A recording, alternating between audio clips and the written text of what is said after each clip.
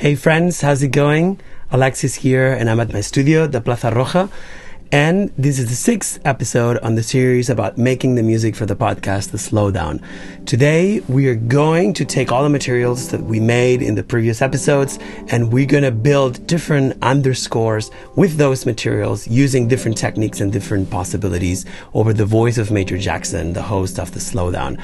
I think this is particularly interesting for podcast producers and for media producers to get creative about how to manipulate existing audio and making it into your own thing. Without further ado, let's get into it, and I will see you on the other side.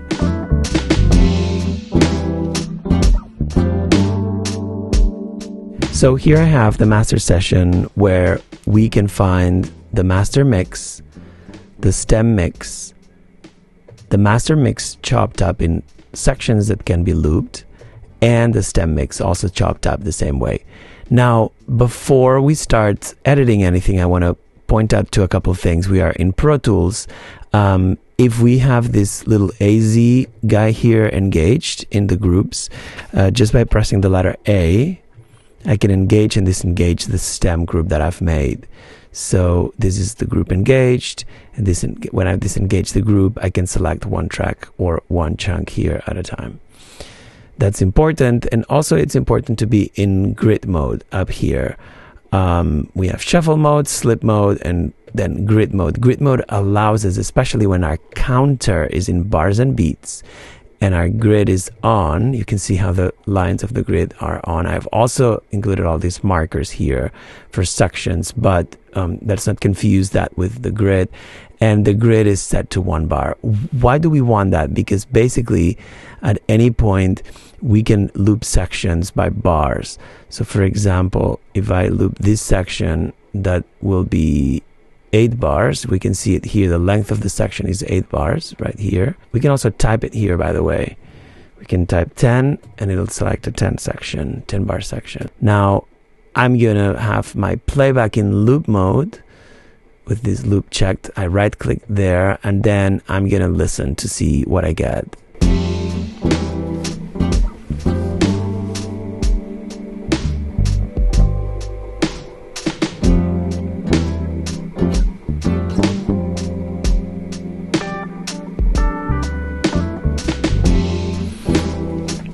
Great, so as you can see, this section loops perfectly fine. So you need to use your ear, and because sometimes you can get in the middle of sections, but at least with the bar metric, you make sure that rhythmically things are functioning correctly. So the first underscore that I want to do is just simply a loop of the mix. So I'm just going to listen to this part.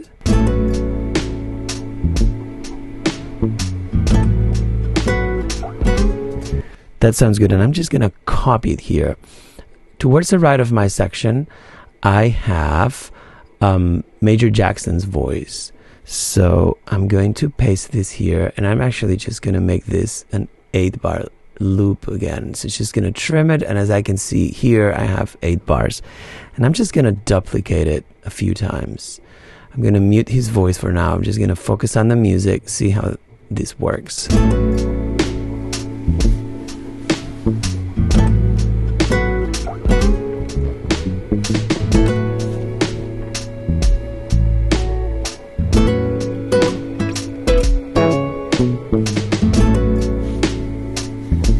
So we can see that it loops perfectly fine. I also want to note that I've put all my tracks here inside a routing folder. That means that then this way I have control over the volume of the entire music.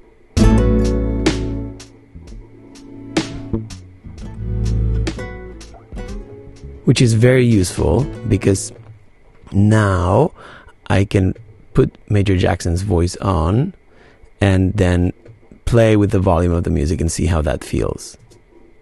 As a young parent, one of my favorite rituals was to awaken my sleepy-eyed children out of bed, file downstairs still in pajamas, and, resting on the sofa, look out our living room window together. Sunlight slowly illuminated everything within the frame of our bay window. To whatever was in sight, we'd say, "Good morning. Good morning, tree." Great. So we can see that that works actually really well. That's option number one. So let's look at another option. I'm going to copy the stem session, the stem cutout here, and I'm going to paste it around this area. And now I'm going to explore a little bit what is in these stems. So here we have drums.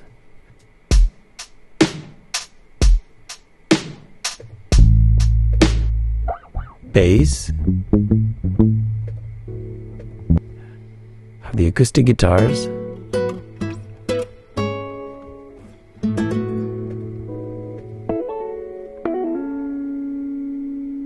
Electric guitars. I have this EBow that reminds me of David Bowie's Heroes. Steal from the best, as they say. I have the Rhodes keyboard that comes in here. I like that actually. And then I don't think there's anything for the strings and the swirl in this section, so I'm just going to go ahead and delete this too. So what I'm going to do is I'm actually just going to build an underscore with two of these stems. I'm going to engage the group again. So what I'm going to do is I'm going to trim this section and grab these 8 bars, and I'm just going to I'm going to disengage the group, and I'm going to mute these stems, and I'm just going to duplicate these two, and let's see how that works. Actually, also, I forgot in the first one to say, generally it's a good idea to fade. I just select everything and fade so that we can avoid any pops. Now I'm going to bring this to where he starts speaking, and let's listen. I'm going to bring the music down, and perhaps it's not a bad idea to fade this in a little bit. As a young parent, one of my favorite rituals was to awaken my sleepy-eyed children out of bed, file downstairs still in pajamas, and, resting on the sofa, look out our living room window together. Sunlight slowly illuminated everything within the frame of our bay window. To whatever was in sight, we'd say, "Good morning. Good morning, tree. Good morning, squirrel. Good morning, snow." It was my way of helping them enter into the day. It eventually turned into a game whose aim was to exhaust what was seen. So as you can see, that worked really well. It's very, very subtle, very different than the first one, and it's just using 2 of the stems. So just looping a section and using 2 of the stems has given us a completely different underscore, but at the same time, it's completely related to the theme as well. Now, let's explore a third option. What I'm going to do is I'm going to now go to this section here.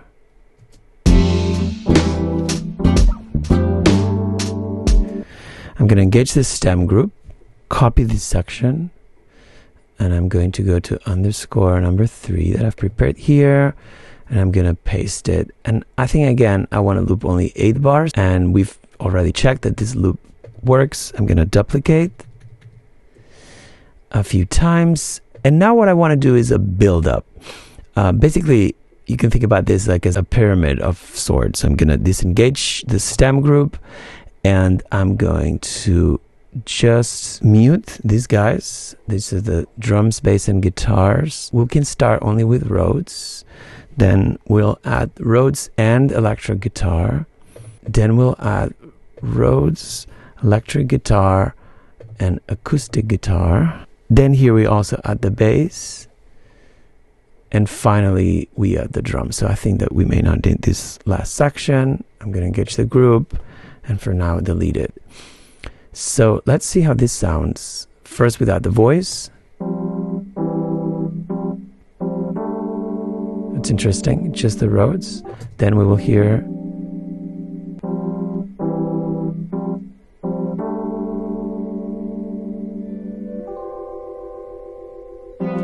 Maybe I like this better if the acoustic guitar comes in here and then the electric guitar comes in here. It's just always using my ear, trying to see what makes the most musical sense.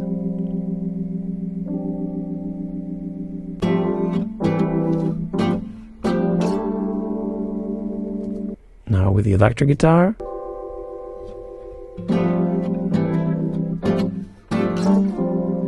Now with the bass.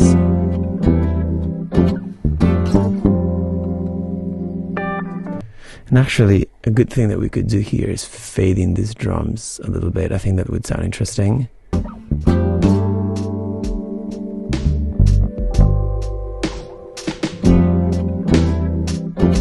And since I'm hearing some pops, I'm just going to grab all these guys, fade, mask cross fade. This one, I'll just fade it out a little bit here, like that. Or for that matter, all of these. This is a trick that works, where we can just cut the part that had the little teeny tiny fade, and then we can fade this part now.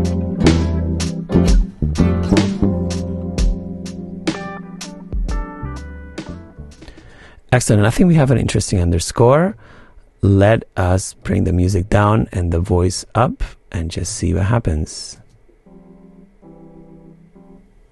As a young parent, one of my favorite rituals was to awaken my sleepy-eyed children out of bed, file downstairs still in pajamas, and, resting on the sofa, look out our living room window together. Sunlight slowly illuminated everything within the frame of our bay window. To whatever was in sight, we'd say, "Good morning. Good morning, tree. Good morning, squirrel. Good morning, snow." It was my way of helping them enter into the day. It eventually turned into a game whose aim was to exhaust what was seen. And of course, there was no end to seeing. We'd spar back and forth. Good morning, rooftops. Good morning, cars. Good morning, neighbor. Good morning, neighbor's dog. Admittedly, I wasn't being so original. The litany of naming was a riff. Also, the other thing that you can do here is bring down any particular track. So in this case, disengage the group, for example, and I think the acoustic guitar is too loud, so I'm just going to bring it down about 6 dB and see thing within the frame of our bay window. And that works better for me. So you can manipulate this in any way you want, but here we have then a build-up, and we've done that only with an 8-bar loop. You can do that with a 16-bar loop, with a 2-bar loop. It's really endless, so you have the flexibility both horizontally and vertically. For the last example of underscoring, I'm going to try something a little out of the box. I'm going to grab this electric guitar here, just this part. I'm going to put it in my underscore. Oops, let's make sure it's an electric guitar. And I'm going to go to Audio Suite, Other, and Reverse. I'm going to reverse it. Just render right away. So this is what we get when we reverse a track.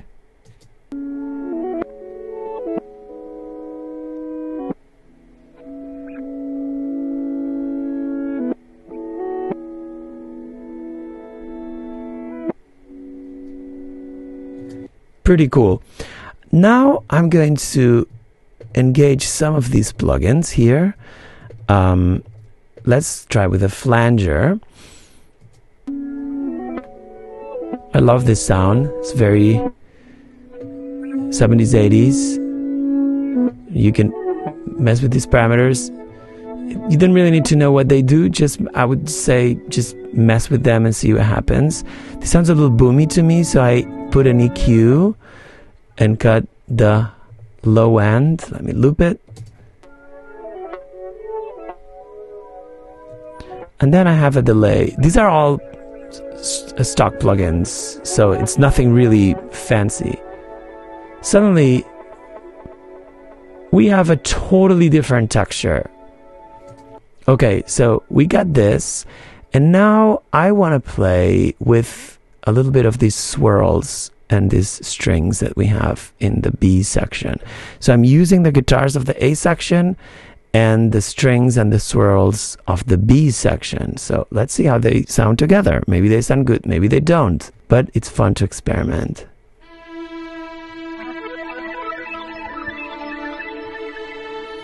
These strings are way too loud, so let's just bring them down.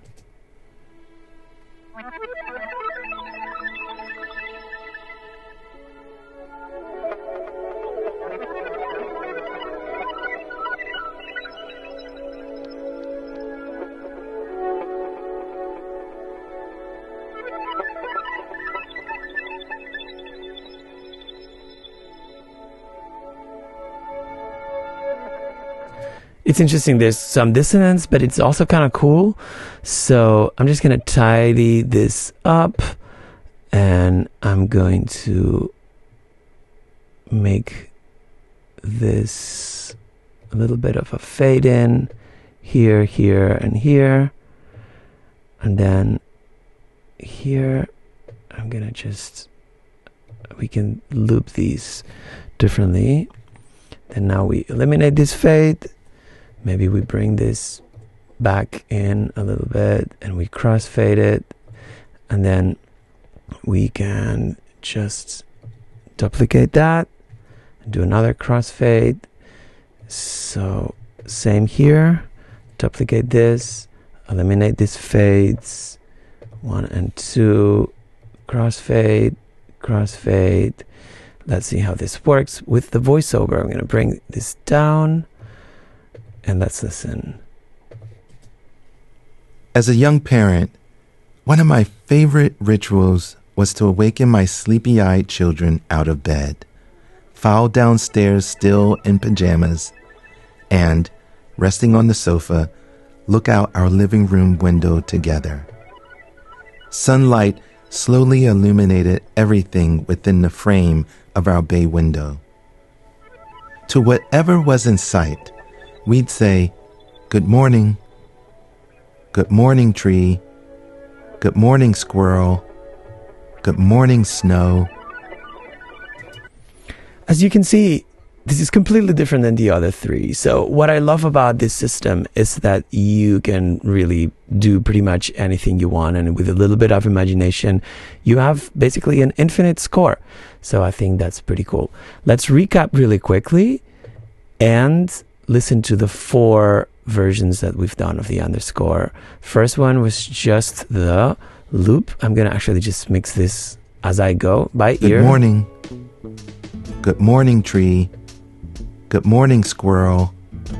Good morning, snow. It was... That's the one. Then we did only a few of the stems. Sunlight slowly illuminated everything within the frame of our bay window. Then we did the buildup, which we're going to just grab here. Good morning, tree. Good morning, squirrel. Good morning, snow. It was my way of helping them enter into the... And then we did the more creative approach with the different sections looped and with effects. Bay window. To whatever was in sight, we'd say, "Good morning. Good morning, tree. Good morning, squirrel. Good morning, snow." So, as you can see, there are many, many possibilities. I think the most important here is to use your imagination and to just go for it, experiment, use plugins, reverse waveforms, just go for it. And let's see what happens. It's always fun to do that. And this is it for this episode. I hope you got something interesting out of it. In the next and last episode, I will be in conversation with Major Jackson and Micah Kilborn, the host and the producer of the Slowdown. I will see you then. Until then, take care.